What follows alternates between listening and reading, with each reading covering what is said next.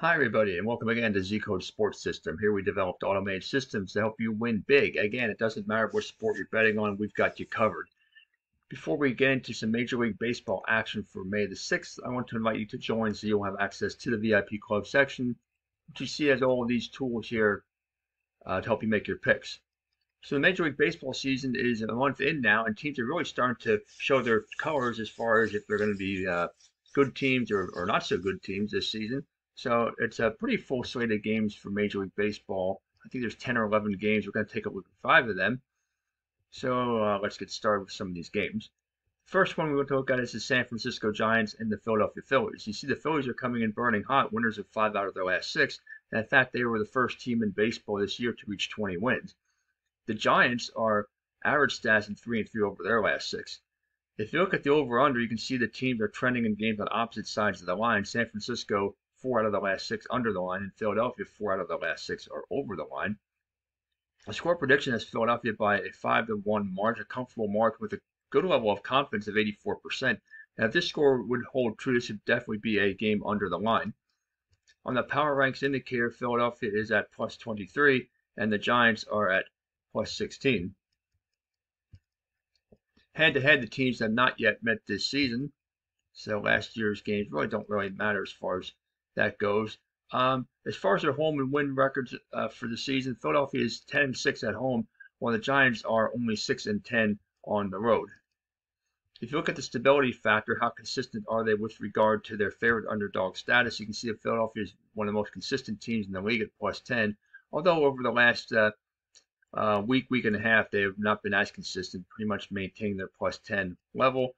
And the Giants are pretty much a middle of the road as far as that consistency goes at plus 2. In the end, I like the Phillies to win this game. I'm going to take the Phillies and under the line. The next game we want to look at is the Angels and the Pirates. You notice both teams are coming in dead status. The Angels are just 1-5 over their last 6, as are the Pirates, 1-5 over their last 6. If we take a look at the score prediction, it's for the Angels 5, Pirates 4, with confidence in prediction very high at 88%. If you look at the over/under, you can see that Angels have been involved in games mainly over the line in the last 6, while the Pirates mainly games under the line in the last 6. On the Power Ranks indicator, neither team is very high. As you can see right here, the Angels down here at plus 3, actually they're down at the lower part of the league, and the Pirates just at plus 2. Both teams are in last place in their respective divisions.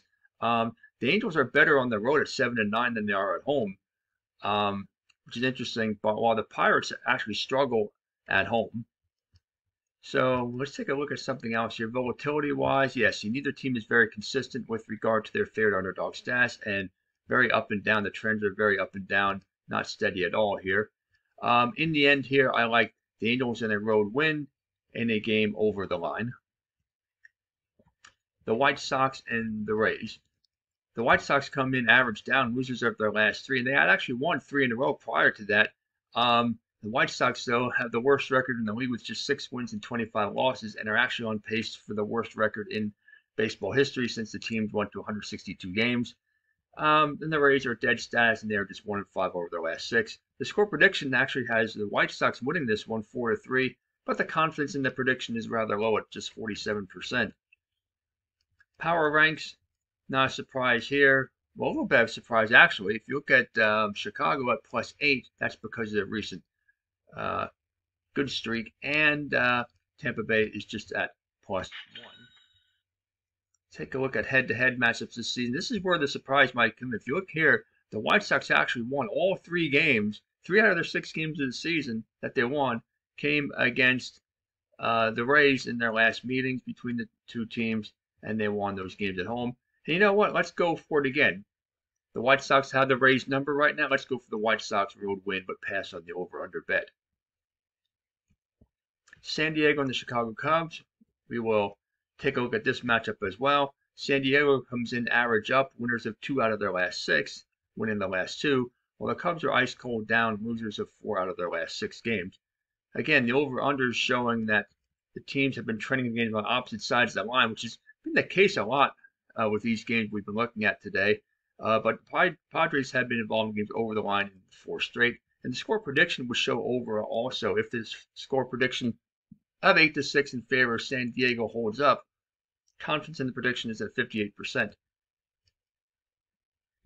The power ranks San Diego on the upward trend at plus 15, and the Cubs pretty much fell off a cliff over basically just the last day from 18 down to plus 5.